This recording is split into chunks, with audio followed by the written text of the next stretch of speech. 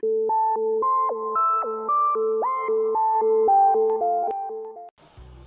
know, for fine assembly tasks, robotics has frequently been difficult to implement. In many cases, fasteners, for example, are very tiny. They require very, very limited torque, or very precise torque specs. Electronics is a classic example of an industry where this has been a problem.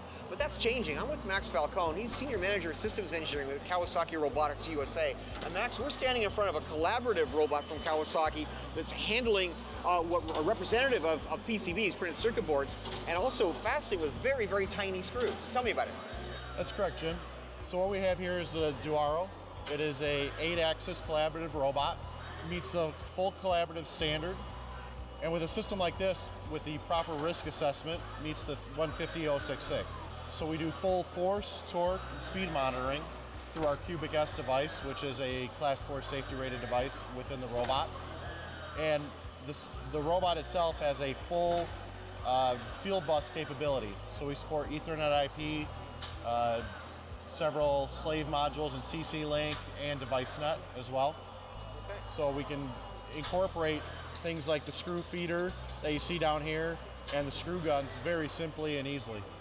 Now in this case, we've got two arms.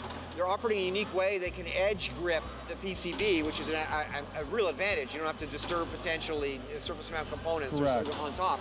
Also, it's using different tools, different end effectors here, and it's selecting from them. Would this typically be the kind of installation you'd see in electronics assembly application? You would. And so the robot itself is designed to take up the same space generally as a 50th percentile male human being doing these assembly type processes. So we're able to use similar tools that they're using today and push the robot up to a workstation and have it work with the same tools they're using today with slight modifications for the gripping. Now, in the past, we've seen automation for fine assembly works. Very expensive, sophisticated fixturing was necessary. Alignment, of course, is basically engineered into the hardware in a sense. In this case, notice your fixturing is not particularly expensive or complex. No, the fixturing is very simple. So the idea is break everything down to its lowest common denominator. So we use a lot of crowding type fixturing to crowd corners into places, use both arms working together. The robot, one of the unique things is that you can actually operate this as two separate robots to two tasks at the same time, or you can bring both arms together to manipulate one piece together in a cooperative fashion. Now in this case, we've got a vacuum gripper, we've got a suction assembly, we're using essentially edge grippers to pick and align the card, we're driving screws at the same time. What other things could you do with different end effectors on this thing? Could you inspect, for example? Or? Yes, yeah. So we have vision options with fully integrated vision system where we can do 2D guidance as well as inspection. We have different applications where we can do some sealing or potting, gasketing, and we have several other applications where we've seen using some of the tactile features to do like a keyboard inspection or a tablet type inspection for functionality. It's a classic case of electronics industry, of course, is the component there or is it not? Correct, yeah. Correct. Yeah. So the vision system integrated in that helps a lot in that regard. Interesting.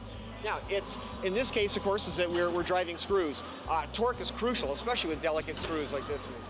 In this case, you've got a torque limiting system.